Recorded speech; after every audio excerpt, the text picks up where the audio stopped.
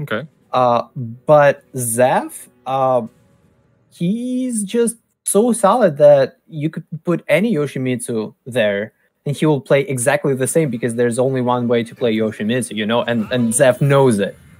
So he picks Xianghua, which is kind of odd. Okay.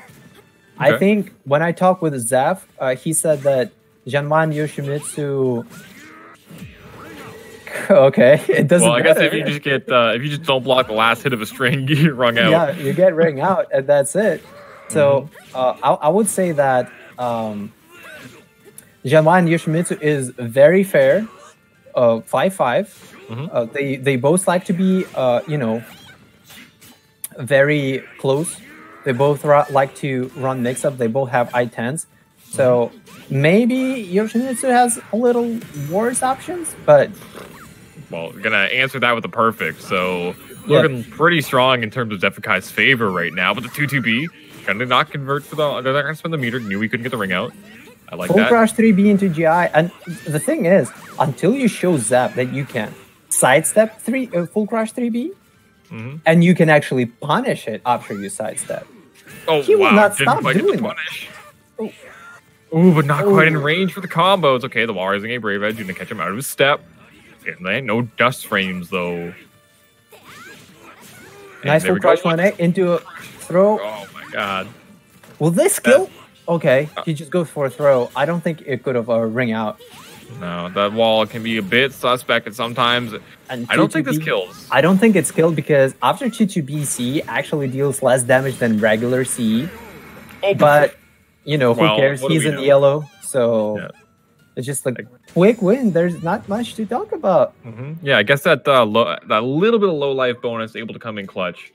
So, yeah, great stuff. Xephukai taking game number 1.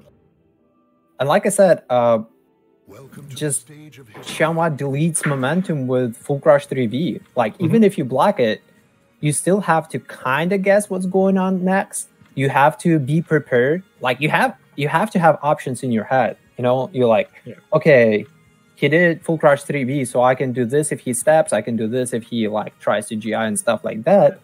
And it doesn't seem like LaDon has that from top of his mind. It seems like LaDon just like, oh, okay, I blocked something, so maybe I can push a bottom.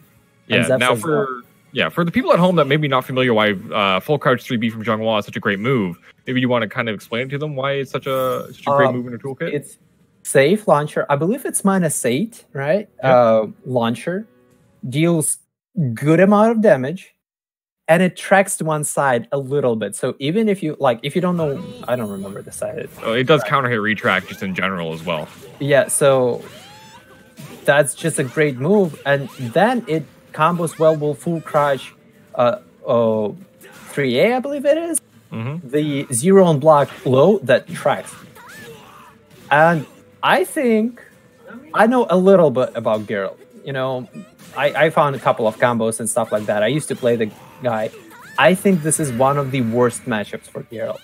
Just because Geralt is not plus after a lot of his pokes. And Xianghua just can take that as an opportunity to just press buttons. And his GI game is fairly weak outside of Irden auto GI. And how many Irden auto GIs will you, combo? Oh, he went for it, but a little too late on the timing. Going to get thrown out of the startup. Oh, and that's it. He gets killed by 4-4-A for stepping too much. And after the nerf to Irden GI, so now you cannot, can't run as hard. Walk around and just ring people out to your back. It's even worse because nice deck crowd. Zap has this matchup on point. You won't surprise him with anything you can do. No. Now he's going to get the block punish. Oh, it doesn't go for the block punish. Tried to go for some GI bait, maybe.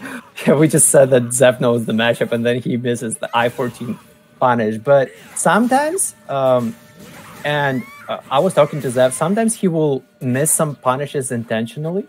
Just so the person feels more confident? Oh, wow. And that's it. Oh, no, he does a thing. He does 6-6 A plus B instead of 6-6 B plus K. Maybe that would have won him the game. Yeah, maybe just flubbed it. Nice punish. Okay, that's better than nothing. But still, oh, just 3 crybabies in a row, all hitting. No and respect. the low poke. Dude, that standing low is very dangerous. And I don't know, picking Geralt into Xianghua is one of the worst things you can do, in my opinion. And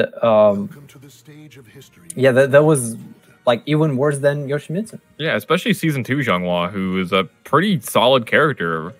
Definitely got some pretty solid buffs, and yeah, Xephukai showing that she is definitely something to not be slept on.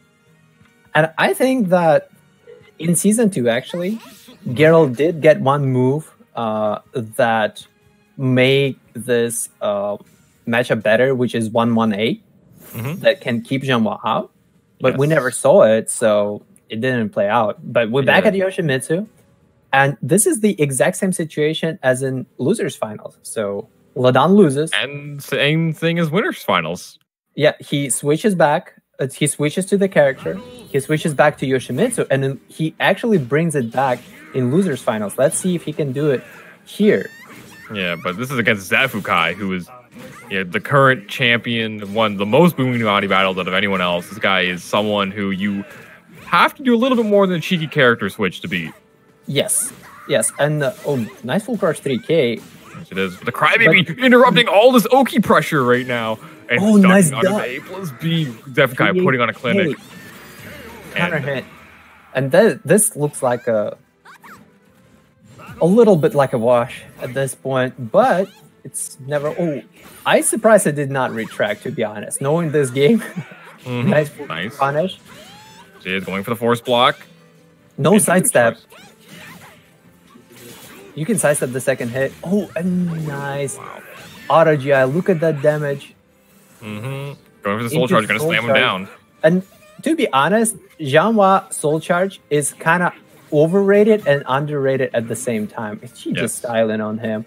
I feel like just because her C is so good, nice soul GI, and that's, I think not quite game. Bring him out.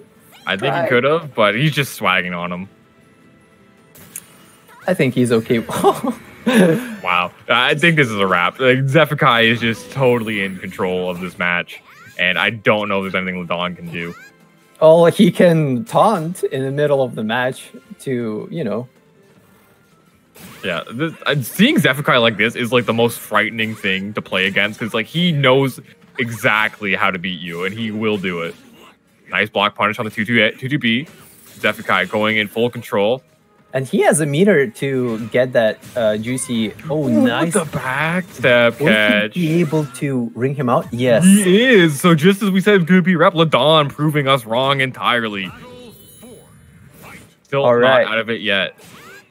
Or is he just awakened Xephukai? Has Xephukai done the gamer lean forward? I think that's what happened.